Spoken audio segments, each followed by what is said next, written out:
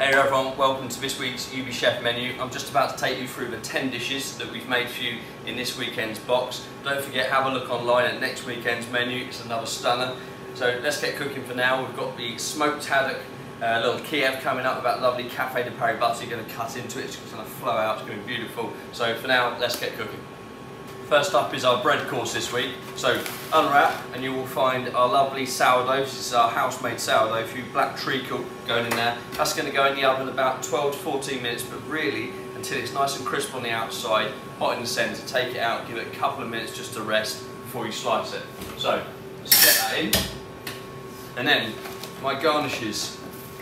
First up, we've got smoked chicken butter in here, super tasty. So look at that, you've got a ball of butter, it's all moulded for you.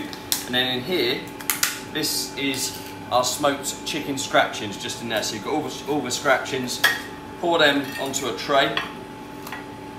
And then what you want to do, just sort of flatten them out, take your butter, and then just get your scratchings, get a few kind of pushed into the butter first of all, so that you can just pick it up.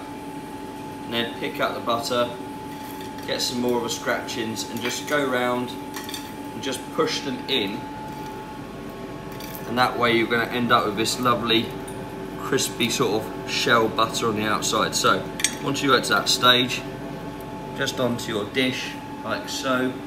Make sure it's not going to roll off anywhere. A couple more of those scratchings just to garnish, and you can imagine this when you get that lovely sourdough, you're just going to sort of go in with a knife and spread this, and at the same time get those beautiful crispy scratchings. So you can save those scratchings for later. I'll be back shortly when my sourdough's all heated up, just to slice this on the side, and then we'll be ready to go. Okay, just grab my sourdough out now. It's been about 10 or so, 12 minutes. But again, just until that top, you can sort of hear it nice and crispy on the top. Then all I'm going to do, I want the nice ends in this as well, so slice away. Be careful, but serrated knife is best, but just be careful because it's quite easy to catch yourself on there, especially a new one. So, get the final slice, put it back together on your plate, get the knife underneath, just fan that out so you can see into the sourdough, a tiny bit of molten salt on top of my smoked chicken butter, and that is it. Lovely way to start the menu. Really unctuous, just butter up that bread with that chicken scratching butter. Hope you enjoy it.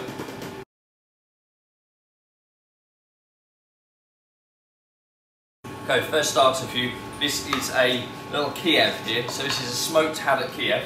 Something a little bit different to what we've done before. So in there you've got, in the centre you've got the butter. I mean, this is a Café de Paris butter. So in there you've got some curry, you've got Tabasco, you've got Worcester sauce, capers, gherkins, lots going on. Then we've got a smoked haddock mix around the outside, and it's in a little panko breadcrumb. That wants to go in the oven for about 12 to 14 minutes. So in that goes.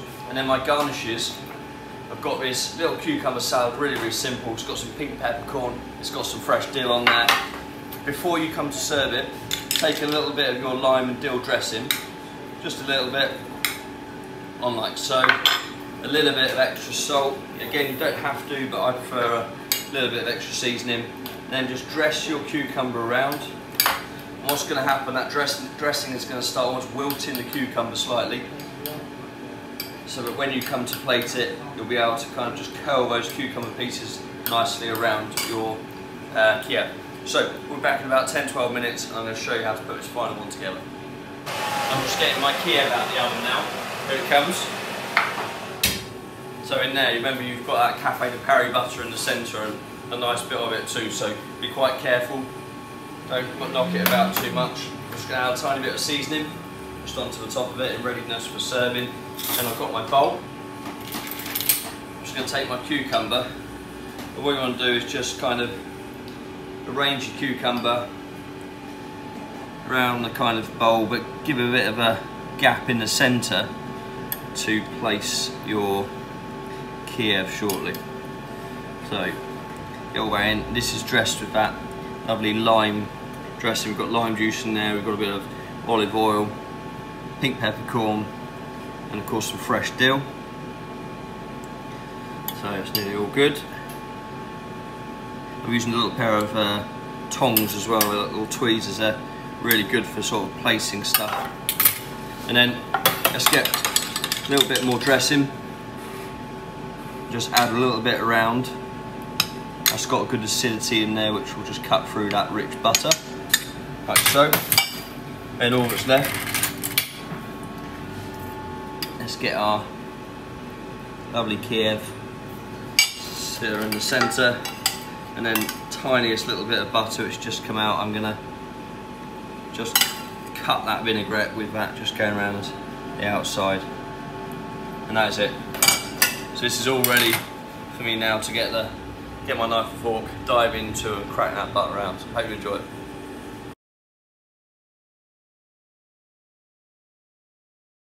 Next starter is a venison pastrami. So here we've got a lovely venison saddle which we brined and we've smoked for about 4 or 5 hours over apple wood. Now what I'm going to do, just cut it open carefully. Again, make sure it's not fridge cold, really important that. But you can see there, have a look at that. Just come in and I'll show you how that looks. Look at that, beautiful moist venison. Lovely little bit of spice on the top with the pepper and juniper. Then the garnishes. So in here you've got a little coleslaw made from celeriac and apple. And what you want to do is just give that a stir and then take it out and just get that onto your plate in like a nice sort of shape similar to what the venison is, because the venison is going to sit on top of it. So basically get it on, spread it out so it's not got sort of lots of bumps in it. You want it to be nice and even so that the venison can sit properly on the top. We've got a nice portion of this, so get that all out. Right, so there we go. So at that stage then, what you want to do is get your venison. Now it's on the little bit of card, so I'm going to take off the paper on the back, so that's the non-presentation side, and then just take your plate and simply flip the venison onto the top and then peel off. Look at that. So now we've got our venison all sorted. I've got pumpernickel croûtes just in here, lovely little bits of pumpernickel crispy.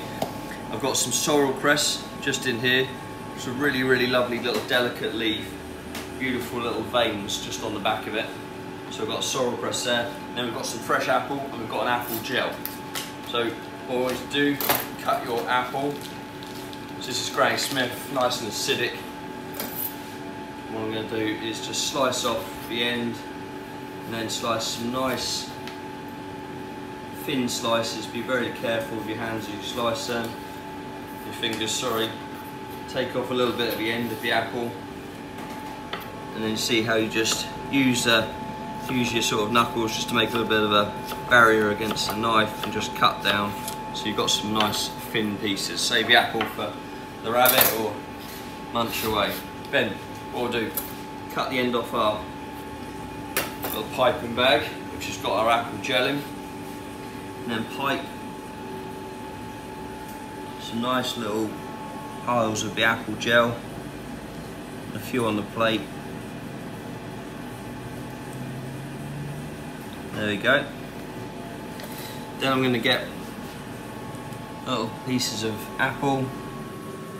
I'm just going to put some crisscrossed, some just sort of standing up against the venison itself. You get quite a few on there because the venison is quite powerful.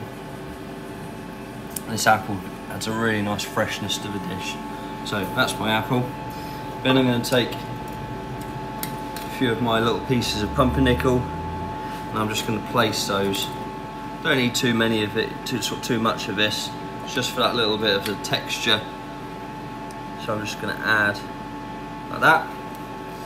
And all that's left is take some of those leaves and then just place them. And again, play the colours. Try and not cover too much of the venison up when you're placing these. But equally you want to disperse them nicely over so when you eat it you'll get a little bit each time. So maybe one more on there. There we go.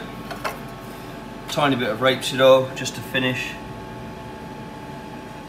And also tiniest bit of salt. just on that top of that pastrami, and that is it. So that is my lovely little venison pastrami, a little coleslaw of apple and celeriac, sorrel cress, apple gel, and some lovely toasted pumpernickel from the Island Bakers. Hope you enjoy it.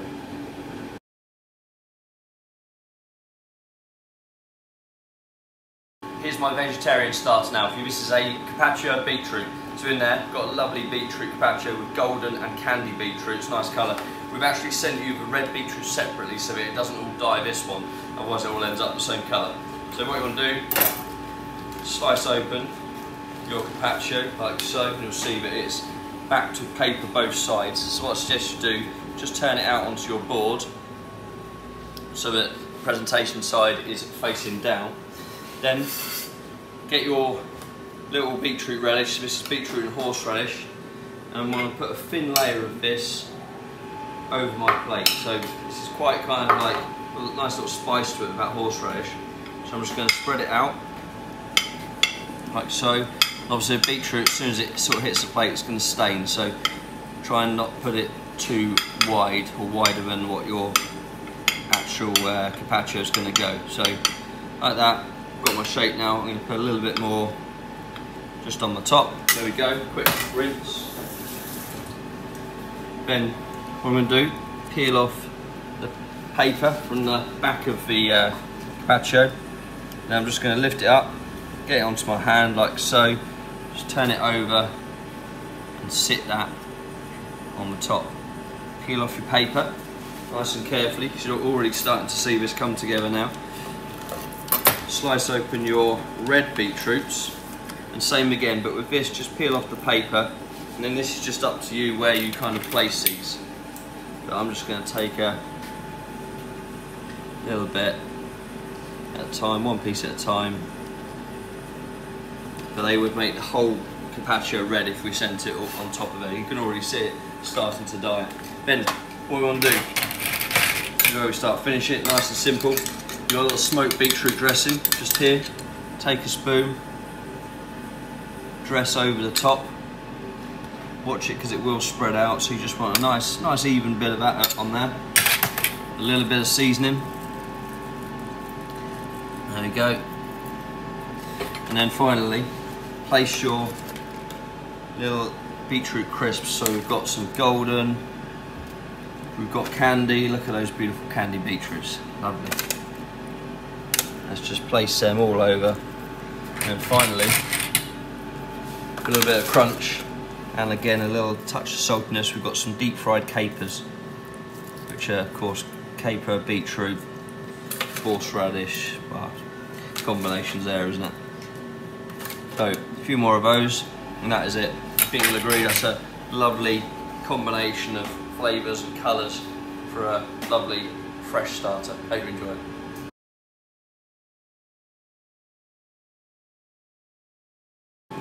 Fillet of pollock now with a lovely stuffed courgette flour. So here you've got your piece of pollock, lovely and coloured off. We've salted it so it firms up the pollock nicely. That's going to go into the oven 8 to 10 minutes, and that goes.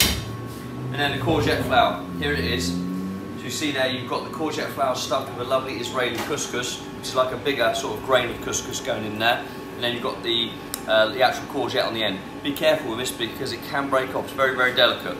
That's going to heat up for about 6 to 8 minutes. In a steamer. Now, if you haven't got a steamer, fear not, because you can make it in a few different ways. If you've got like a metal colander or a metal sieve, absolutely fine. Just put that in, like so. Get a bit of foil, and then just foil it over the top, loosely, and then put that over the top of your pan. This is just simmering water in there. Wrap the foil down, and there we go. That's going to steam now just on the side, 6 to 8 minutes, no more. Whilst all of that's cooking, what you want to do is take your courgette salad. So in there I've got my yellow and green courgette all nicely cut for you. There we go. You've got a nice little fresh lemon dressing. Give it a stir and put a little bit of it over the courgette with a touch of seasoning. Work that in just with your hand, just make sure it's all nicely coated. And again, what will happen is the courgette will start to wilt down. So don't kind of finger it too much because it will break up. So you want to just let it wilt. And then a garnish, what I've got is a harissa mayonnaise. So this is rose petals, touch of chilli. This is going to be served warm.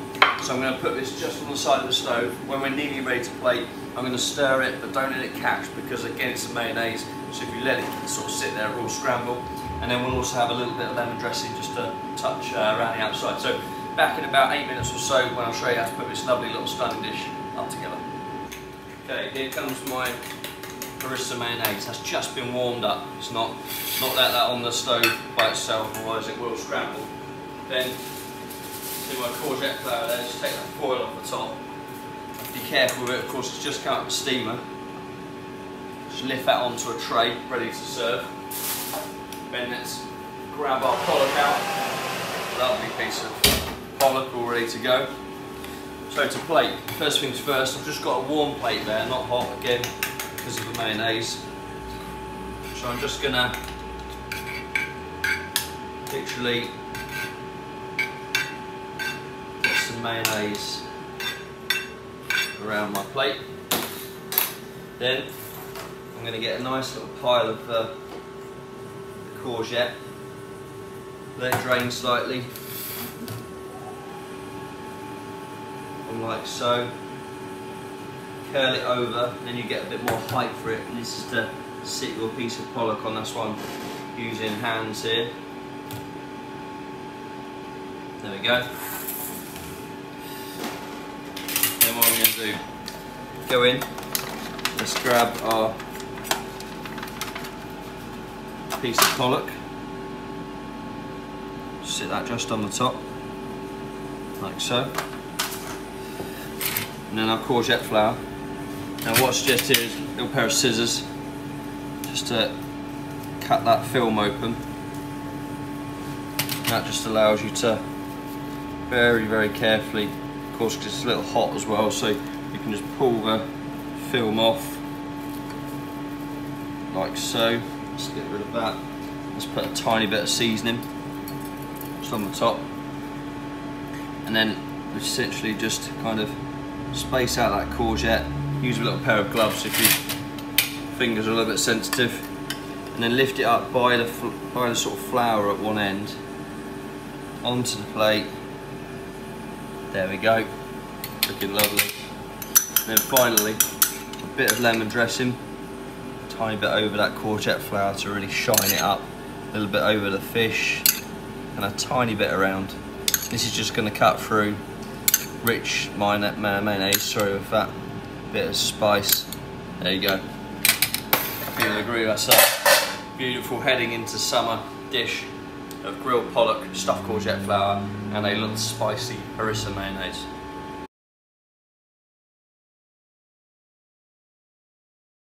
I've got a cutlet of Dingley Dell pork for you here. Cut it open out of your little sous vide bag that it comes in, and then what you want to do, take the paper that's on the top, take that off, put that onto your baking tray, tiny bit of oil as well just so it doesn't stick. And then what we've got here, I'm just going to show you, so you've got the pork cutlet with the fat just coloured off nicely, then we've got a little bit of tomato fondue, we've got a soft herb crust on there. That's going to go in the oven about 16 to 18 minutes. So in that goes. And then we've got a little semolina gnocchi just here, and we've got charred broccoli. These go in the oven for about 5 to 6 minutes, or just until they're hot. No, don't take long. And I've got a little red wine and roasted pork sauce, which is just going to get heated up just before we're ready to serve. So I'll be back in about 16-18 minutes, and I'll show you how to put the pork together. Nice hot plate there, ready to serve up the Dingley Dell pork cutlet. And there's my red wine roasted pork sauce. Semolina gnocchi. Important with the semolina gnocchi, don't let them in the oven for too long because they will burst. So just that 8 minutes, so it's absolutely fine. And there's our pork. When the pork comes out, get a fish slice, just kind of go under that paper, lift it off onto your board, just so it can be resting. Then you can start to build this up. So we've got a warm plate, take our broccoli. It's been charred, like honestly, the flavour of charred broccoli is absolutely lovely. Lovely little smoky sort of touch to it. I'm just going to add the broccoli around the plate, almost creating a little bit of a kind of stage on which to set our pork chop. So we've got a good amount in there, lovely vivid colours. Then let's get our semolina gnocchi. Place those around. There we go. As you can tell, this is absolutely all about that pork cutlet. Then sit the pork in the centre. Tiny bit of seasoning just on the top. And then sauce, just a little bit carefully in between each layer. Of course you can serve a bit more at the table. Sometimes nice just to put a touch of sauce so that it doesn't kind of like sort of destroy your presentation of a dish. And that is it, there you go. Sauce in a jug to the table and dive into that super tasty Dingley Dell pork cutlet.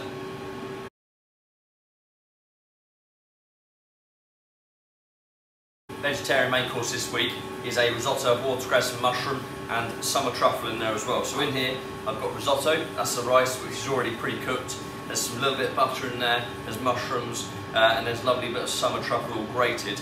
And then we send you with the risotto cooking liquor as well. So this is a watercress liquor again. All of that goes in to the risotto and then that goes on heat. Get it on a medium heat, little stir. And then basically once that comes up to a simmer, knock the temperature down slightly and then keep stirring it kind of, you know, not continuously, but quite often for about 4 minutes, and then that should be all ready to go. Garnishes, I've got these little jaluse with mushroom going in between it, the layers, and truffle of course, 1 to 2 minutes in the oven. That's just to sort of re-crisp and make them super fresh. And then I've got some fresh watercress which is going to go on the top, and then I've got this interesting little thing here. This is a cured egg yolk. So this has been put on salt with some lovely herbs and spices in there, and then we're just going to, you want a fine grater ideally. These are great microplanes, they're called. Just get one of those and just grate that on the top. If you don't have a fine grater, a normal grater is absolutely fine. So we'll be back in about, it's just come up to simmer now, so I'm just going to turn that down. So we're back in about 4 minutes where I'm going to show you how to put my watercress vegetarian main course together. Okay, let's get my plate out there, all hot, ready to go. There's my jaluses, put them onto my board. My watercress risotto, which has just been cooking away, just coming up about 4 minutes now. You'll see it will start to thicken up, go lovely and creamy. And again, take it a little bit further if you prefer your rice not quite as al dente. Equally a little bit less if you prefer it more al dente. So, see that, lovely and creamy. Let's get that going into our bowl. Got those lovely oyster mushrooms going through it. So let's load like lovely bit of risotto. This is the main dish, star of a show of course, so we're not going light. There we go. Then I'm going to put my little jaluses just sitting on the side like so. Tiniest bit of rapeseed just on that watercress. Just give it a little mix again. Tiny season. I just want you to get a few pieces. This is quite quick now, so it doesn't wilt. Just get some nice pieces of that cress, just to add even more like vivid green colour to the top. And of course, when you go into it, that lovely little peppery note coming off of there.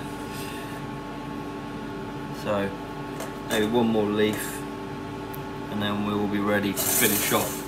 There we go. So little clean up and then the yolk. So just on top, slice it kind of sideways so that you get them off, and then see how it just grates lovely. And get plenty on there. Grate it around the side of the dish as well so you've got the contrast of colour. And there we go. Lovely risotto watercress, cured egg yolk on the top, jaluse with mushroom and truffle, and the summer truffle going through risotto.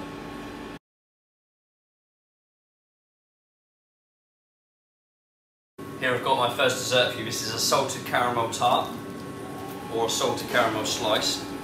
So basically unwrap your salted caramel, a little bit of molten salt, if you like, or sea salt just on the top. Don't have to do that, but I like that little sort of salty kick on there. And then cut the end off your little raspberry gel. And then what we're going to do, empty out your little raspberries and then garnish the top of your tart just with those beautiful raspberries. Just going to get them nice and even on the top, like so. Then what we'll do is take some of our chocolate shavings. Now keep the chocolate shavings in the fridge until the last second, because of course they will want to melt. And just get the chocolate shavings and just place those, and remember I'm doing this off of the plate because you don't want the whole plate to end up covered with the shavings. So load them up like so. Happy with that. Then very carefully lift it up with a palette knife, move it away, and then we'll just transfer that onto our plate. And I'm going to get my raspberry gel just to finish off. I'm going to go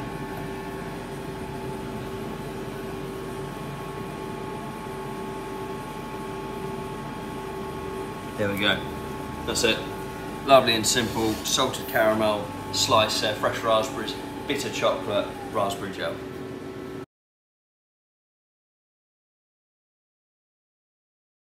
My last dessert for you this week is an elderflower panna cotta. So here you've got a really lightly set panna cotta flavoured with fresh elderflower that is on the trees at the moment. Then here, really lovely, look at that, lovely little crystallised elderflower blossom. So beautiful, that is really nice. Strawberries, English strawberries, honeycomb, and a bit of grappa just to go over the top, which really does finish this dish off nicely. So get a pan of water, just scalding. And then what you want to do, have ready your tray just to sort of like turn it out over so it doesn't go to the worktop, and then just literally lower the panna cotta very quickly in, let the water drip off so you don't burn your hand, and then essentially turn it out. And this is why we do it here. You see, wasn't much of a drip, but a little bit of a drip, so you don't want that to sort of spoil your presentation. And then very carefully just sit that and move that into the centre, like so. Just going to rinse my hands. And then what we'll do, let's move that hot water out of the way so we don't have any accidents. Let's get our strawberries out on the tray. I'm just going to slice, you slice these however you like.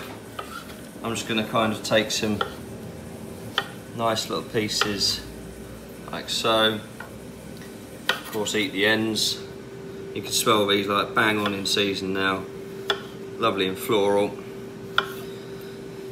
So take a bit of time slicing those. Final one just there. And then we're going to place these. Again, up to how you sort of go. I quite like this little sort of effect going around the outside of the bowl.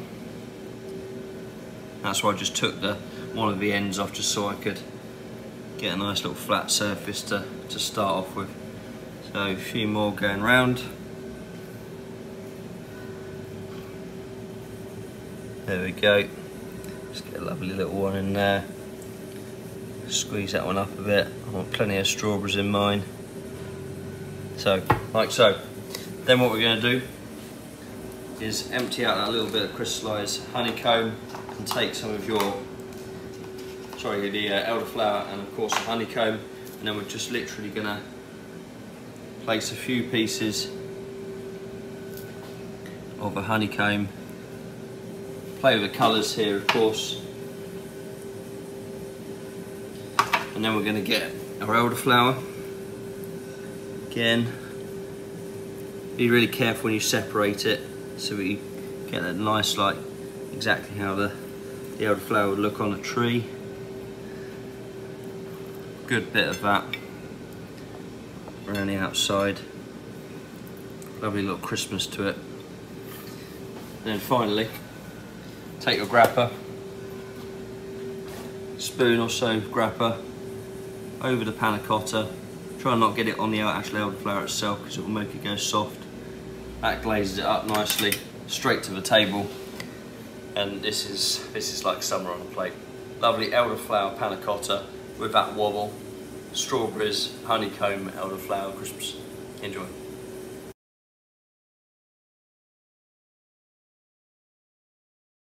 Finishing off this week's menu is our UBChef cheese tasting. So, if you've had it before, of course, if you watch these videos regularly, make sure it's been out 15 minutes before you're going to consume the cheese. Just unwrap, take that paper off the top.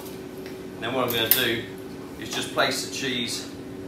So, I've got a nice manchego, comté, and then we've also got telaggio. That's nice and soft, of course, where it's been left out. A little white between just to make sure it's don't get the flavours mixed up. Then we've got our little bit of long, wash rinded from Champagne region, and then finishing off with that super soft Gorgonzola Naturel. And again, my little bit of quince, which goes lovely with manchego, so that's just going to go on there. We've made an olive white tomato little chutney here for you. And this has got black onion seeds, which you can see those all going through it. So, let's get my chutney loaded in. And again, this one really nice for Gorgonzola, but also with that lovely telaggio just on there. So let's get our chutney sitting in. Fennel seed crackers, which is a real favourite when we serve the UBChef cheese tasting, just because you get that little pop in seeds as you kind of crunch down the crackers. It's really, really nice. Load those in a little fork or a little bowl, whichever you prefer, and that is it. Serve your cheese notes alongside, or rehearse these prior to serving and impress all your guests. And that is it. That concludes this week's UBChef menu. Hope you've enjoyed it. Remember, have a check of next week's menu, always 4 weeks ahead, so you can plan ahead with your guests. This is really, really great for entertaining now, but we can of course mix with our friends. Let's make the most of it.